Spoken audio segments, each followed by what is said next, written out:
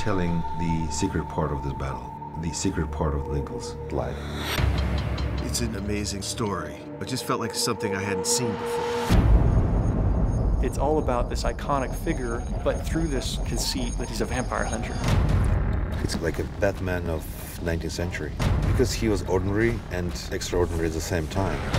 He's just such an iconic image, you know, and there's something very strong about that image. It's just very powerful. When he understands the way the world really is, he's motivated by revenge, by defeating darkness.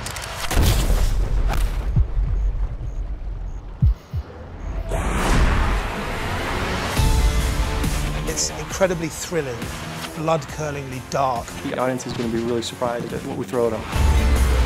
This big. It's the first time the audience will see their president fighting, protecting us. Abraham Lincoln, vampires, Timur. Wow, that's the kind of movie I want to see.